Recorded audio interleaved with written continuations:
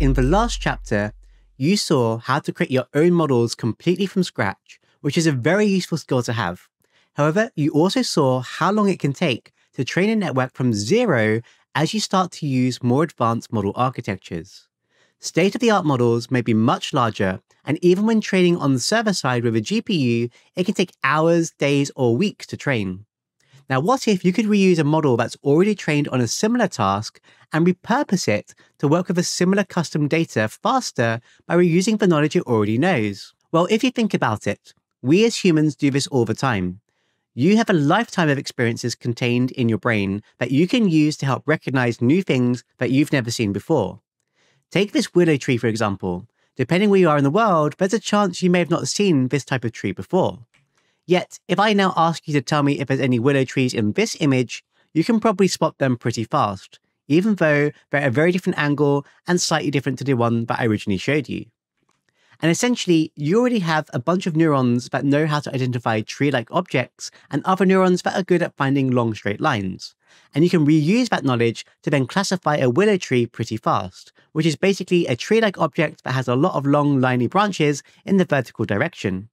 So in a similar manner, if you have a model that's already trained on some domain like recognizing images, you can reuse it to perform a different but related task.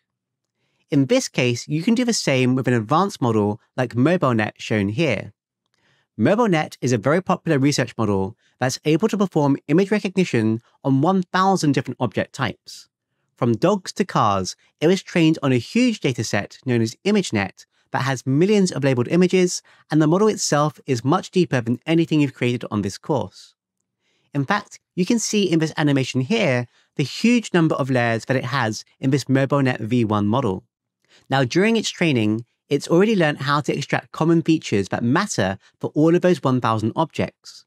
And many of the lower level features that it uses to identify such objects can be useful to detect new objects that it's never seen before too. After all, everything is just ultimately a combination of lines, textures, and shapes.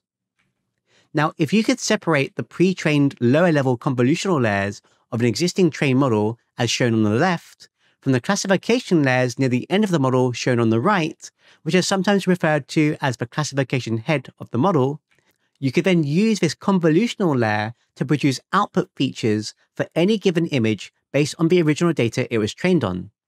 Now, assuming the new image data can also make use of such output features, then there's a good chance that they can be reused for a new purpose. In the diagram shown, this model was trained on digits, so maybe what was learned about digits can also be applied to letters like A, B, and C too. So now, you could add a new classification head that's trying to predict A, B, or C instead, and then train only the classification head whilst freezing the other convolutional layers as they were already trained to prevent them from changing. Now, the act of doing this is known as transfer learning, and it's what Teachable Machine does behind the scenes that you saw in action at the start of the course. You can also see that by only having to train the multi-layer perceptron at the very end of the network, it will train much faster than if you had to train the whole network from scratch. So how can you get your hands on the subparts of a model? Well, for more advanced research models like MobileNet, if you head on over to TensorFlow Hub and then filter for models suitable for TensorFlow.js that use the MobileNet v3 architecture, you'll find results like the ones shown. Now, some of these results are of type image classification, and others are of type image feature vector, as shown. These image feature vector results are essentially the pre-chopped up versions of MobileNet that you can use to get the image feature vectors instead of the final classification. Now, models like this are often called base models from which you can then use to perform transfer learning. If you open up the page for one of these feature vector MobileNet v3 models, you can see from the JS documentation that it's in the form of a graph model.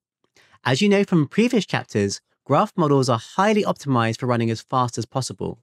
However, if you're lucky, sometimes you may find versions that are in the layers format, which can be far more useful for transfer learning, as you can then combine your new classification layers with the layers of the base MobileNet model after training is complete.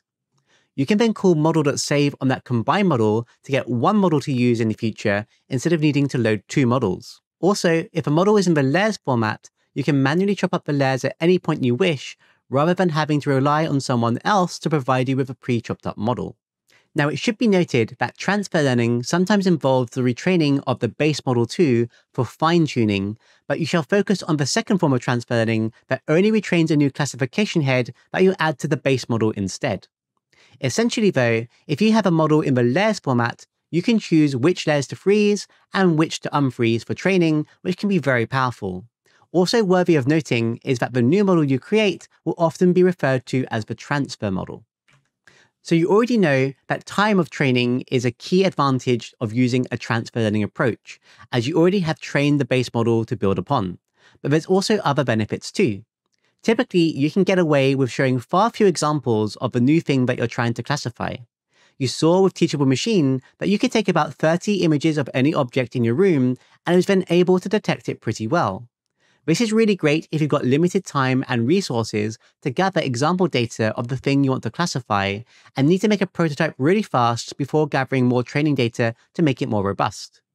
As such, given the need for less data and the speed of training a smaller network, transfer learning is less resource intensive, which makes it very suitable for the browser environment too, taking just tens of seconds on a modern machine instead of hours, days, or weeks for the base model creation. Alright, so let's put all of this knowledge into practice and actually perform some transfer learning using state-of-the-art models like MobileNet as your base model.